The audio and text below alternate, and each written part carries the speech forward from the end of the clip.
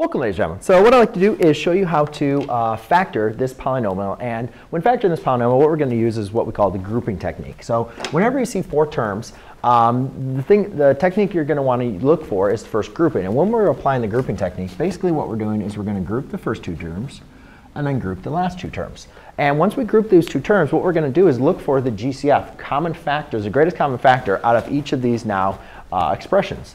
So when I look at 8x, or x squared plus 8x, I can see that my common factor is going to be x. So if I factor out an x, then I'm going to be left with a x plus 8.